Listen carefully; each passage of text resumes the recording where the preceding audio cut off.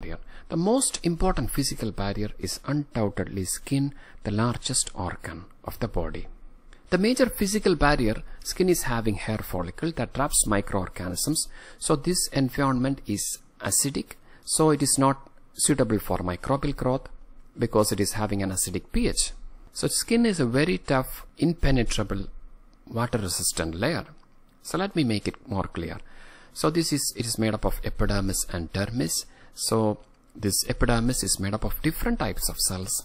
So corneocytes along with keratinocytes, which is primarily made of keratin protein, very tough, forming along with tight junction forms a very tough layer, preventing the entry of microorganisms to the inside.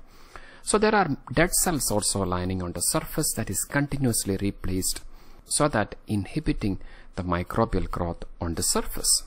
In the regions where there is no skin, like eyes, there are mechanisms like eyelashes and eyelids that protects the eyes from microorganisms and dust to reach this internal surface.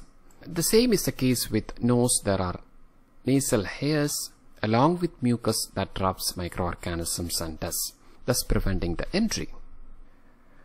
Then throughout the gastrointestinal tract, that is from mouth to this anus, there is mucous membrane secreting mucus. Then respiratory tract, in majority of the sites there are cilia. So this cilia, hair-like projections are called cilia, along that traps microorganisms. Along with mucus, it acts as a mucociliary clearance. That is one of the most important defense mechanisms once the pathogen gets inside through the openings.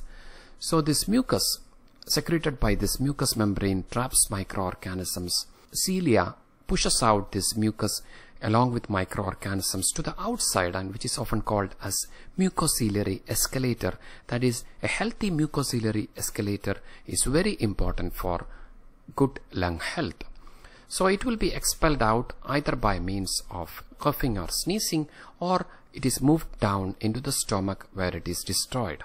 So along with that, this physical barrier associated physiological responses are there, like coughing, sneezing, then diarrhea or vomiting, that forcefully expels out these microorganisms from the system. In short, it is very difficult to cross this barrier for microorganisms. That is why we are often getting some infections once we are having a wound, as pathogen entry is very easy once the layer of skin is broken, thus bypassing the most effective skin barrier causing infection.